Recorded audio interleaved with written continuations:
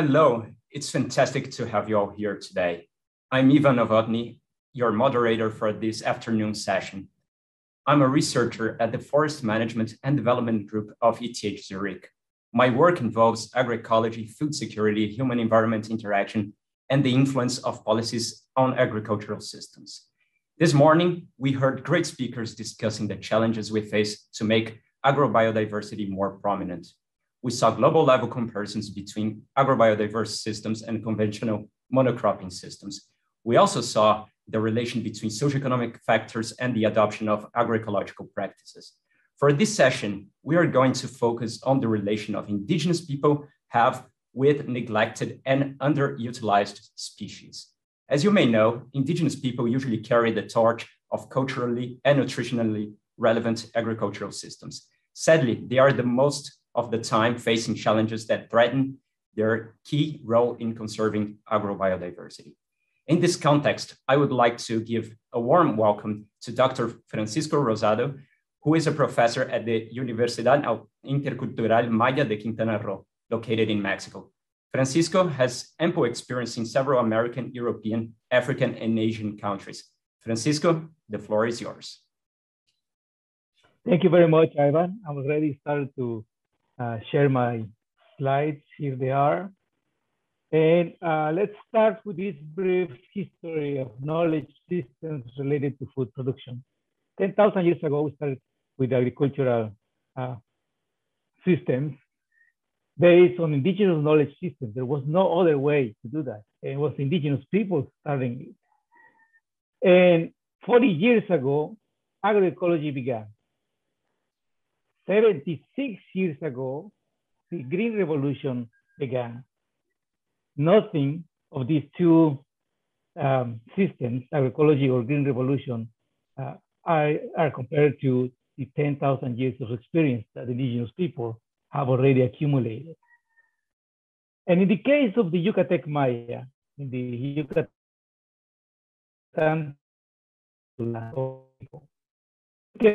we can notice cycles going on in their food system. Let's think of starting with natural vegetation. Then there is a soil preparation, there's deforestation, there's planting, and there is design and management of different food systems until they achieve a full established and working food system. Then in recent years, that food system, that traditional food system is substituted by Green Revolution techniques from multi-cropping to monocropping. And to many of them,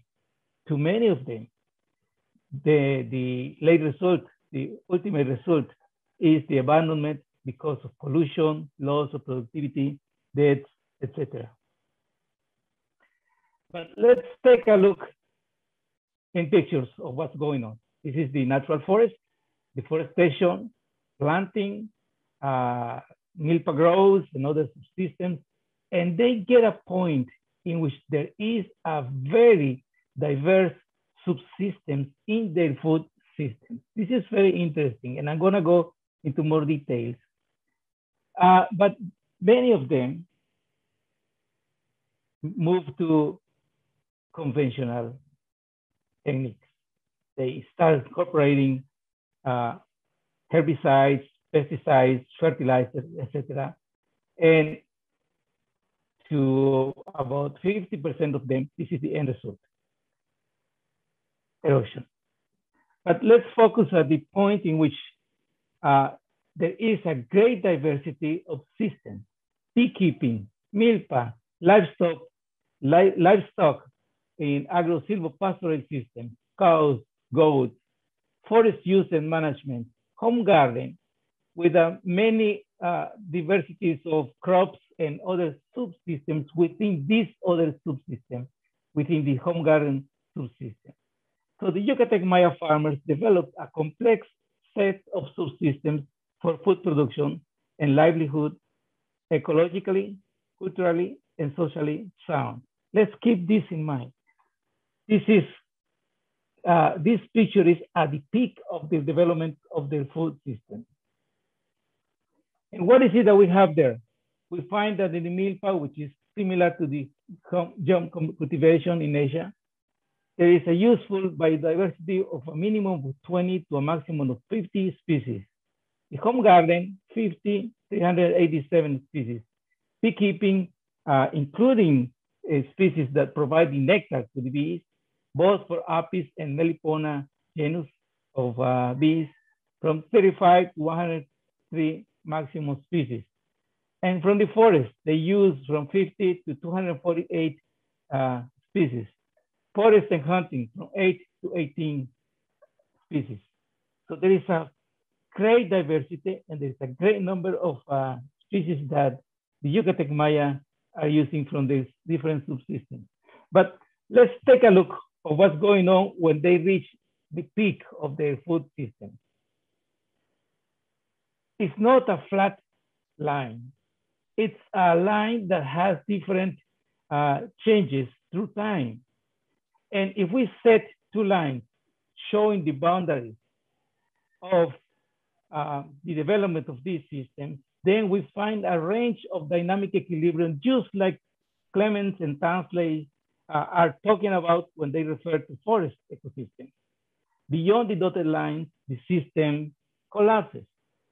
So the trick of the Yucatec Maya farming system, food system, is to maintain these subsystems articulated and getting to this point of a dynamic equilibrium. This can be considered sustainability. And what happens in this dynamic equilibrium period of time, it's domestication of new species, innovation, creation of new varieties, development of strategies for adaptation to changes, developing certainty in the middle of uncertainty, resource conservation, food systems are articulated with each other, etc. So this equilibrium, this dynamic equilibrium that the Yucatec Maya developed in their food systems is critical for from many points of view. Now, if we think of a single line behaving like this black line that I'm showing, it's not alone. Each subsystem contributes to the sustainability of the whole system. So the dynamic equilibrium is not based on one subsystem, food production subsystem, but it's based on the articulation of the different subsystems that the Mayas have developed through time. If one of the subsystems does not do well under certain climate conditions, others will compensate. That's the basic idea. Now, understanding how this dynamic equilibrium works, we have to take into account spiritual values, cosmogony of the culture, diversified food sources, family and community development. And this goes like a cycle through time. There is some sort of feedback from each of them. So when something happens, especially when they adopt different ways of learning and applying different techniques in their food production systems, like the Green Revolution, we start seeing a collapse of the system, breaking the boundaries of the dynamic equilibrium.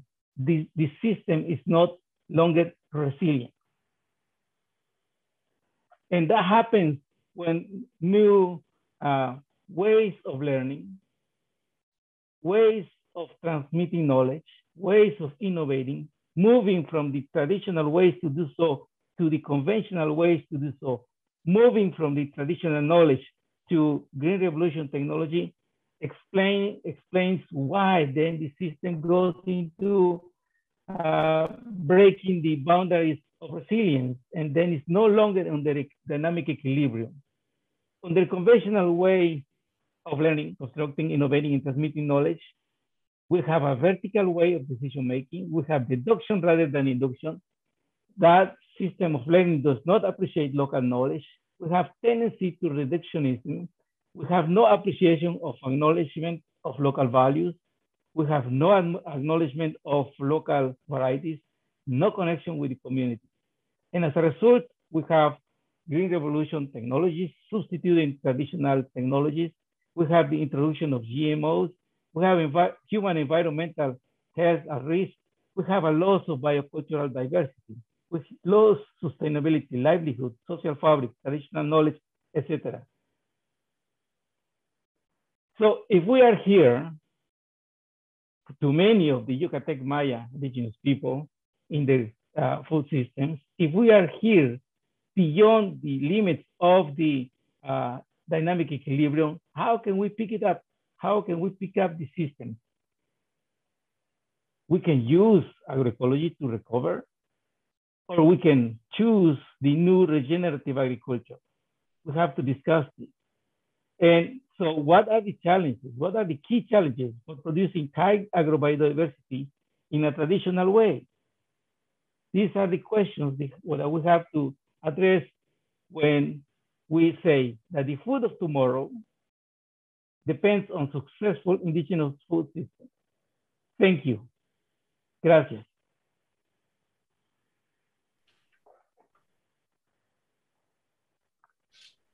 All right, thank you very much, Francisco, for the very interesting overview. I really enjoyed how you showed this dynamic equilibrium. It was a very interesting way to show the importance of indigenous people in conserving agrobiodiversity. So thank you once again.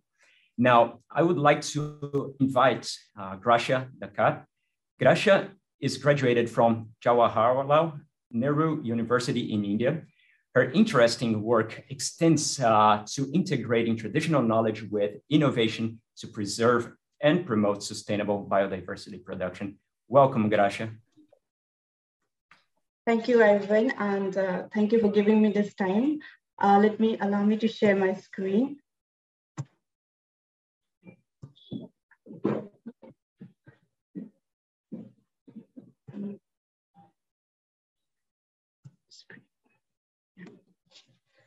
So coming from a matrilineal society, the deep matriarchal values of caring and sharing has helped us to live in close harmony with our ecosystem.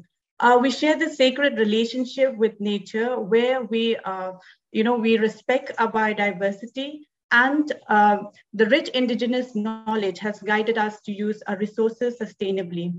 But the shifting concept of local diets and the industrialization of agriculture have made our people vulnerable, and they are made to believe that instead of biodiversity, we must depend on only a few crops to meet our needs. So we at NESPAS, we are working with our indigenous communities to change this narrative and to revitalize our local food system. With the help of consultants and FAO, we have conducted participatory mapping exercises and resilience mapping. We found that on an average, there are about 200 food plants, most of which are micronutrient rich and climate resilient, but are also the most neglected and underutilized species. Here, biodiversity was also ranked as the most resilient component. A recent study on the household food insecurity access scale conducted in 18 villages in Northeast India showed that there is virtually a non-existent of severe food insecurity, which demonstrated that the indigenous food system are resilient to the shocks of the COVID-19 pandemic. This shows that we, the indigenous people, are custodians of the diversity that have led our people to be a thriving community. Through a collective and a collaborative approach, a number of community-led actions were initiated and supported. Some of these platforms includes, these are platforms to encourage the production of biodiversity-based production and increase the consumption of these local food.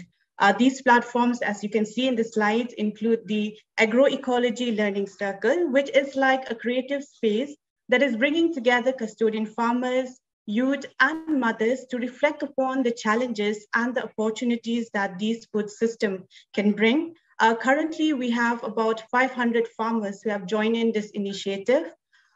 We have the ABD Walk, or the Agrobiodiversity Walk, as a tool to encourage and to inculcate the intergenerational transfer of knowledge We have the ICDS garden and the school gardens, including the community garden, as an entry point for the introduction of learning on indigenous food system among the school-going children. This is also linked to the school feeding program or the midday meal program, which is facilitating the consumption of rich, nutritious food. The community seed bank is also emerging as a locally governed and managed institution that is promoting, strengthening the local seed system while also promoting seed sovereignty. The 10 community seed banks that we have supported are now conserving and propagating more than 22 local crop species. To introduce this local food to a greater audience, we have the Meram O Cafe or the Mother Earth Cafe and value addition of these products. As part of the movement to encourage the youth to participate in the indigenous food system, we have organized the Indigenous Youth Fellowship, and the 24 youth who have been trained are now engaged in food-based local actions. In the course of our journey, we see that there has been several positive impacts, which I have listed a few here. Women have always been the seed savers in our indigenous food system. Here we have in the picture, Kong Radiance Aim, who is a farmer from a village, Kweng. She has successfully adapted a variety of tomato that she has exchanged from farmers from Kanso. She's currently supporting other farmers in her community with to access the planting material. She's also sharing knowledge about the crop and at the same time encouraging farmers in her community to reduce their dependence on the market-bought high-yielding variety. Then we are also seeing government officials and departments beginning to acknowledge the role of the indigenous food system, and we are also able to support other grassroots organizations and networking with them to scale up the agroecological practices. The other is the 40 school gardens that have been established, which has evolved as a space for conservation of these micronutrient-rich species and the underutilized species of wild edibles, and their inclusion in the midday meal that is increasing the dietary diversity. Also, mothers and young women have taken on the role of educators to disseminate the knowledge of the agrobiodiversity in the food system, as well as inculcating positive attitude towards the indigenous food system. It's thus quite evident that indigenous food system is a game changer. Supporting and improving the efficiency of this system can would address multiple sustainable development goals. But these systems are faced with challenges of the current development discourse and farming advances that is led by emerging eco-industry that threatens the co-optation of knowledge and the rapid loss of indigenous knowledge. Also, the failure to recognize the rights of these indigenous people is a major threat to the food system. But the food system can significantly contribute to SDG if the collective and the individual rights of the indigenous people and their land are being ensured, and they are actively engaged in to participate in the policy making.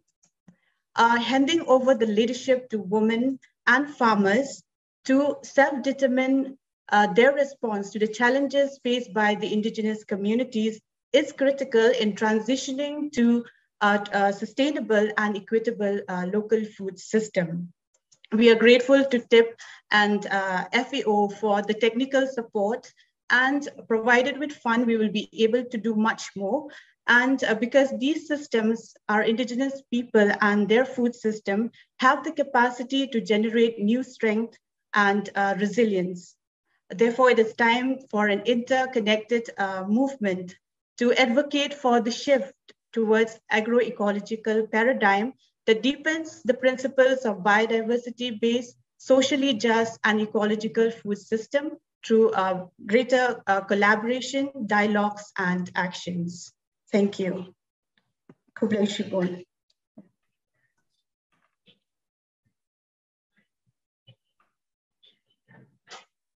Yes, thank you very much, Gracia.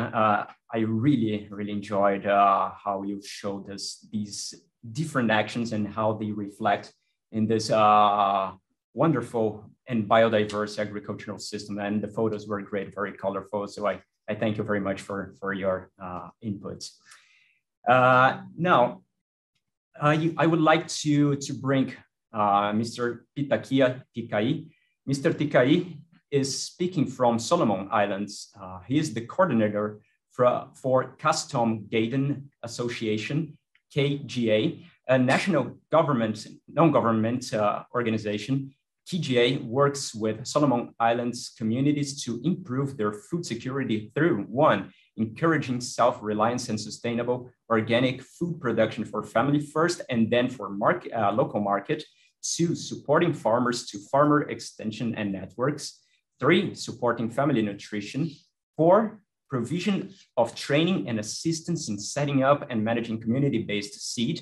And five, conservation of indigenous staple food crops, fruits and nuts, planting material production / distribution networks. I now call upon Mr. Tikai. Thank you. I'll share my screen.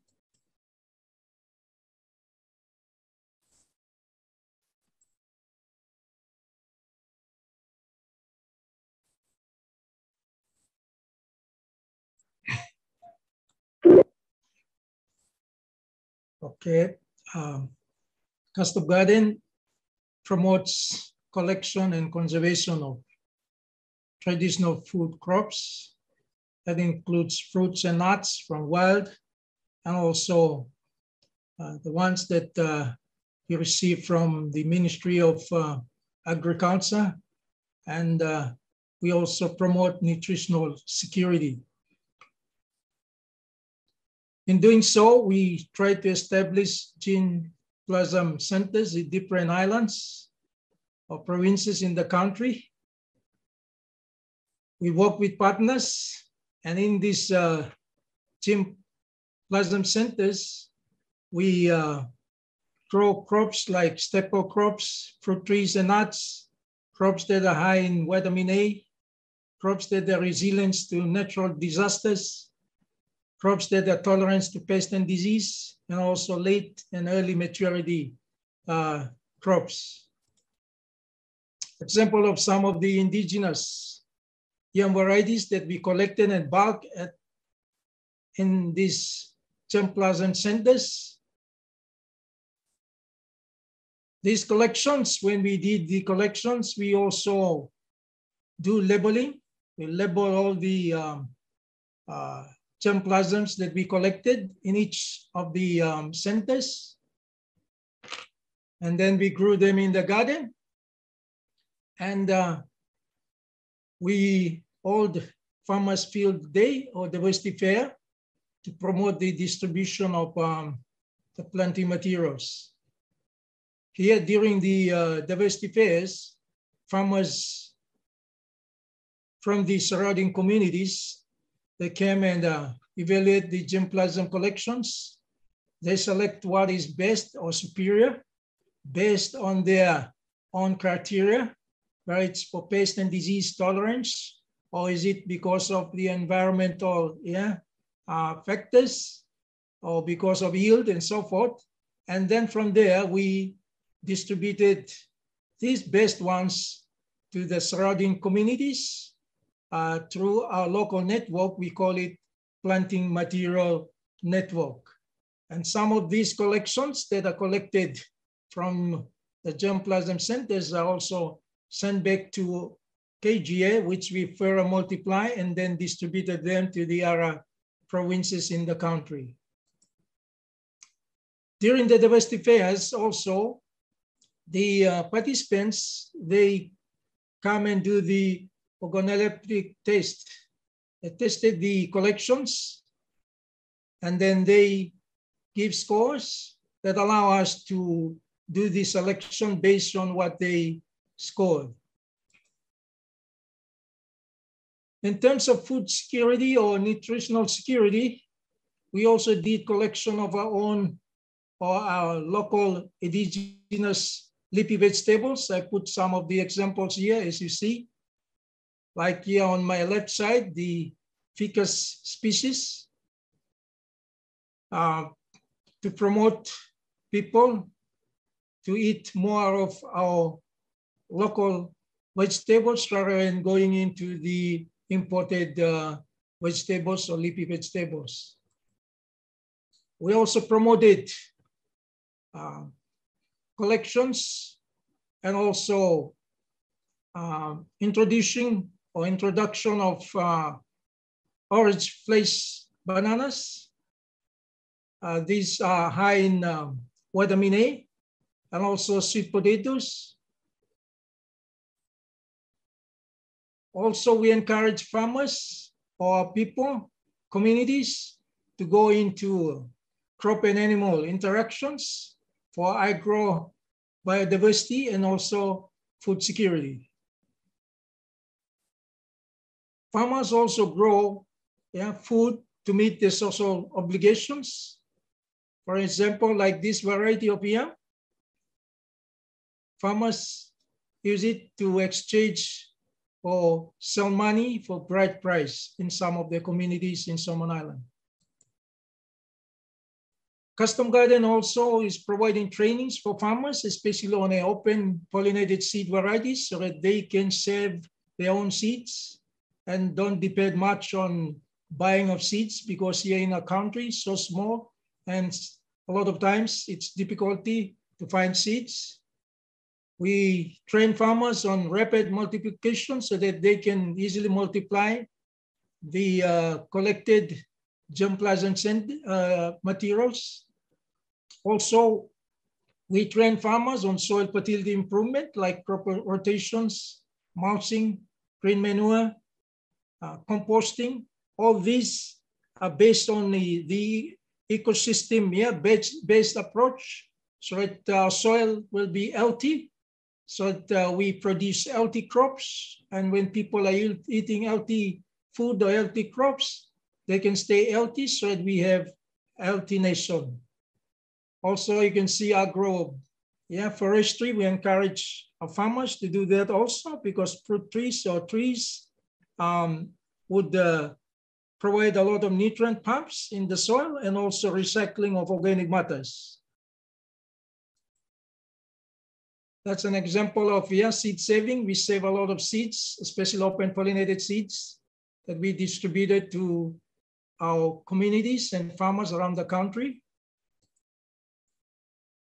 A way forward, what we are thinking of is like we need analysis for nutritional content of the local collections or the local germplasms materials that we collected, so that at least we appreciate the nutritional value of our own crops, so that we encourage our people to eat more of the local food.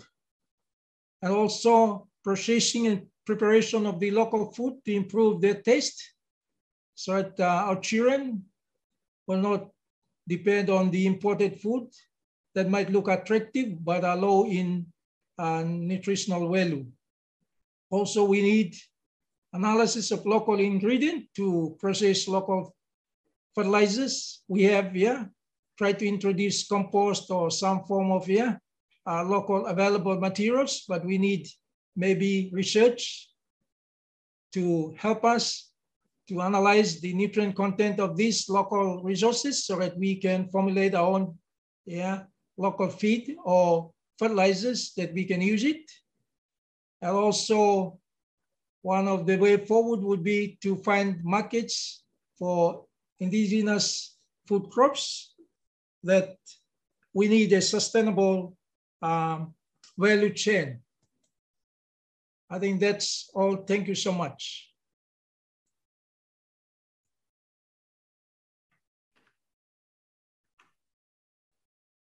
Okay, thank you very much, Tikai. I am really enjoying so far these presentations. We started by talking about some agroecological principles and how the indigenous people relate to that. Then we talked about several social actions, and now we talk about genetics. It's just wonderful to see all this diversity, not in terms of agrobiodiversity, but also in terms of approaching this so important topic. So thanks once again.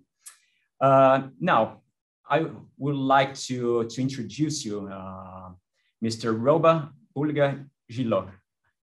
Mr. Roba is himself from a pastoralist community in Ethiopia. He's currently a PhD fellow at the Fletcher School of International Relations and Diplomacy at Tufts University, Massachusetts. Welcome, Mr. Roba. Thank you. Let me share my screen and we directly go to the video.